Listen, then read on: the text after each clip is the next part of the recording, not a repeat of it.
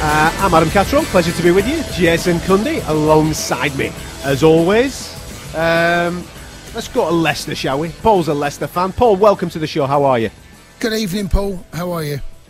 Yeah, not too, no, yeah, quite happy after tonight's game. Yeah, good one for you, lot. Good one. Bit concerned that, right after by this time, but going early on, and that was it. But yeah, I'm thinking about. I think our King Power and that they're blueprint for what they've done. I think you boys and like to say how kind of the outside looking in, how well it's run. And I think sometimes it's like a Abramovich. Sometimes the best way to exercise power is to straight views with it. They don't have to be coming out giving things. Actions speak louder than the words. But you need a lot of luck, obviously. You need a lot of luck, to make the right choices underneath and stuff. But it's almost gone not perfect like that. They've done everything. But that's I think the type people are like that. They get themselves into the community, as you know, the big and stuff, right embedded in to do that. And almost like they are one of the local businessmen. Not billionaires, which they were, but that's part of their tie. It's in their ethics thing. Whereas the Americans are not really like that, are they? You can't imagine Cronky and that being in the community. All right then. With what you're saying, and like you said, the ownership at Leicester City has been top class. Do we need more stringent tests then when it comes to fit and proper ownership of football clubs? Because it's happened countless times, hasn't it, where people have come in, taken over, they've been given the thumbs up from the Premier League. Next thing you know, they're doing their own thing, and it's the football clubs and the football fans that have to pay the hard price. Yeah, possibly, because you just don't know. Look at the Cardiff guy. What happened there? That was almost. You couldn't make that up. Changing the colour, that's like trying to treat, it's almost should be against the law, if you get what I mean. Yeah. I suppose you have to pull an element of trust in them too as well. You know what I mean? But certainly you don't have to be always vocal and stuff. It's what's going on, the actions actually, and that's why that being silent, inverted commas, I think it gives you a lot more power sometimes, generally. That's it. So, yeah, that's the top. So that's all. Nice one, Paul. Cheers, mate. They've been fabulous, the Leicester owners. They've been brilliant. There is definitely a feel about them that they are there for the right reasons. But at the same time, they didn't grow up Leicester fans, right? They've come to the English Premier League to buy a club. I think we need to see what it is, but they have been fabulous. Up until this week, and you will probably, and you said 2 minutes ago that you would speak highly of Roman Abramovich and his tenure at Chelsea.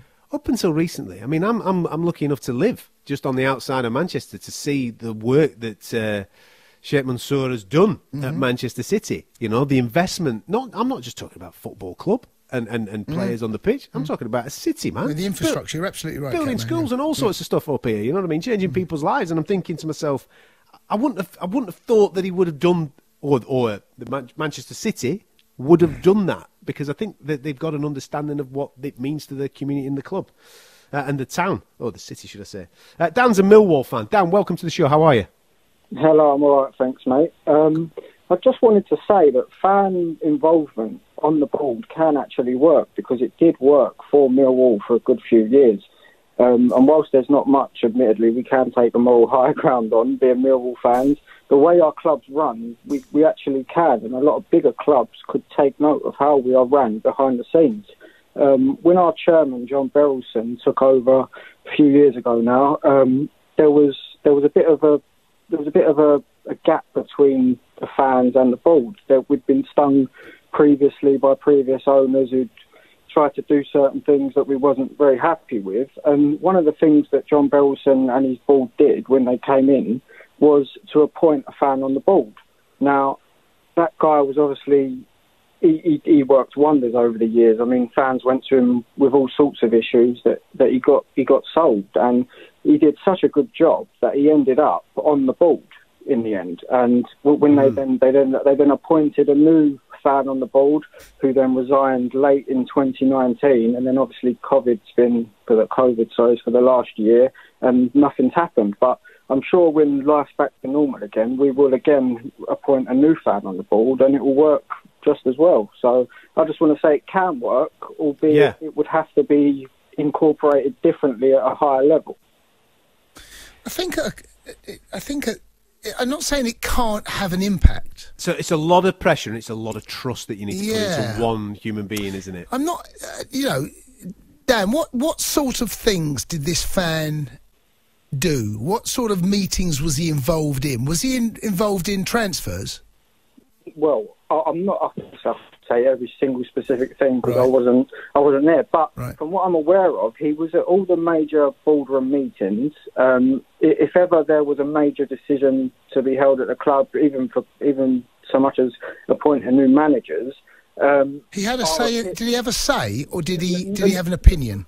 I wouldn't say he had a direct say, but the fans' opinion was heard because he was on the board, if that makes sense. So, See, I don't know. I don't know how I that think can that's work. good. I think that's good. How I don't I know. do. I really do, mate. I don't know how that can put it this work.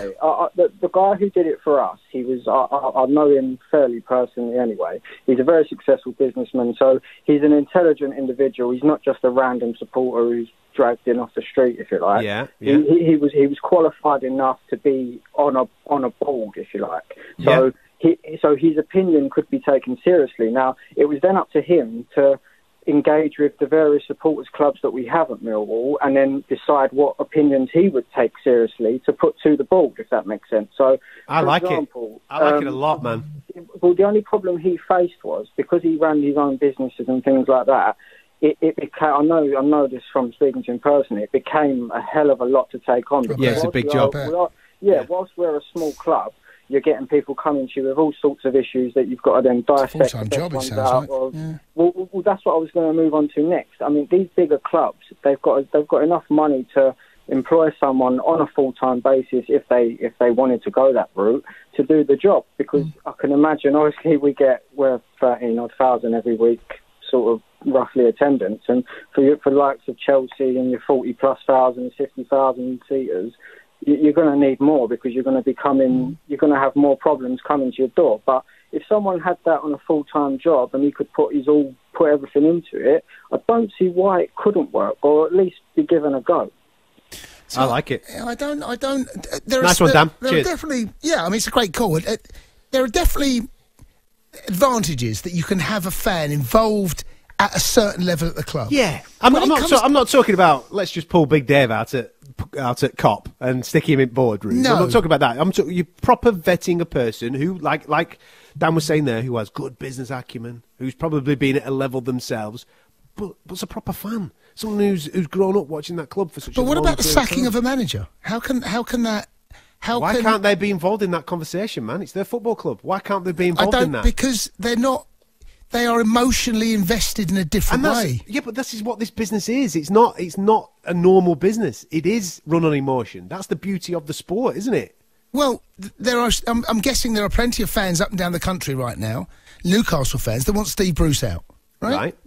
There's a lot. They want the owners out as well. I'm not saying they have decree absolute. No. They don't have the final decision, but they can air the voice of the fan. That is important in those boardrooms. I think that when it comes to, because football is so emotional, that your judgment is clouded because you're emotionally invested. It's a different emotion. You need to detach yourself. When you're making business decisions, you cannot be emotionally involved in your decision.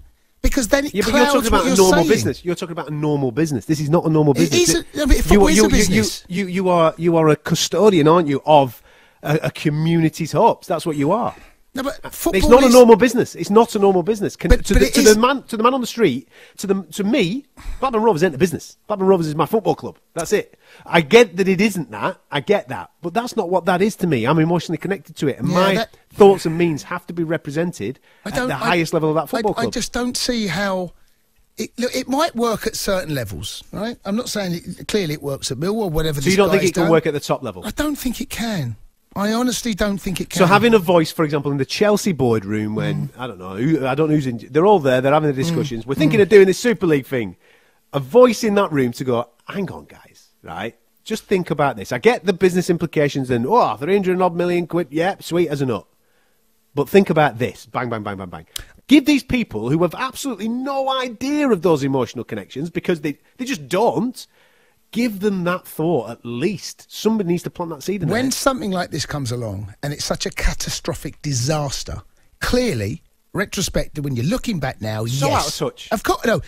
Of course, but I don't think that there can be an involvement on a day-to-day basis on the business dealings of a football club. I honestly don't. I can only imagine if Bruce Buck had phoned me up and said, "Look, we got Jason, come and have this meeting, right? Yeah. Come and have this meeting." You rock in. They say, we're doing this Super League thing. I rock up, this Super League thing, right? They ask me my opinion. I don't know the whole. They're not going to give me the whole spiel. They're not going to give me everything. They're not going to tell me. Why not? Why not? Because I don't know. I don't know. What if you are what Dan was saying there 2 minutes ago? A paid member of the board.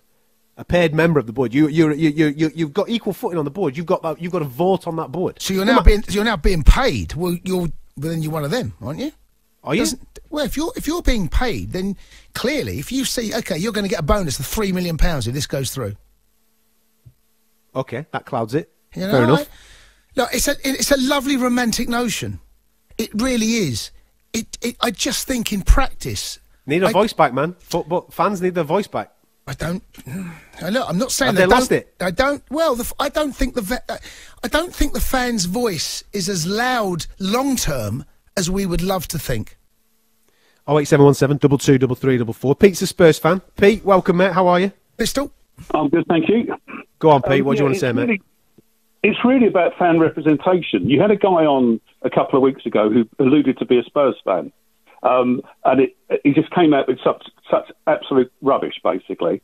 Now, he's not representing me. Who represents the fan, as it were? What point of view? If he's pro-bald, anti-bald, which every fan's got a completely different opinion. Of course. So you're asking one guy for one opinion. How do you quantify that? Who do you elect him? Yeah, listen. These are fair points. These are the fair points. I'm just thinking, Pete, that there needs to be some type of fan representation at boardroom level. I don't know how that is. Whether it's one person, 10 people. I don't know what it is. I'm just saying that the fans' voice needs to be heard by the people that run the gaff. If you take Spurs, for instance, we get 50, 60,000. Yeah. And you're going to get 10 people representing 10,000. Was that 6 people each representing 10,000 people? It just can't work. So are you happy for example, you're just happy for Daniel Levy to crack on as he is? Absolutely. I think he's done a phenomenal job. What do you think of his involvement then in this week? Well, with respect, my point of view now is just probably alienated 10,000 fans. I was about to say, Pete, you're one of not one of very few. There's a lot of Spurs fans that think that Daniel Levy has done a great job. There's also a lot that want him out. I saw the protest yesterday that they want him out. And that's exactly my point. Listen, it's a fair point, Pete. It's a fair point. Thank you so much for giving us the time, mate. Thanks for giving us a ring. 08717 22 33 44. You are listening to talkSPORT. Listen, we are going to move on to some other things, but we're still taking your calls. So if you want to get involved with the show, you're more than welcome to do so. Fan representation at boardroom level. I personally think it's important that fans have a voice at that level, so therefore we don't get debacles like we've had this week.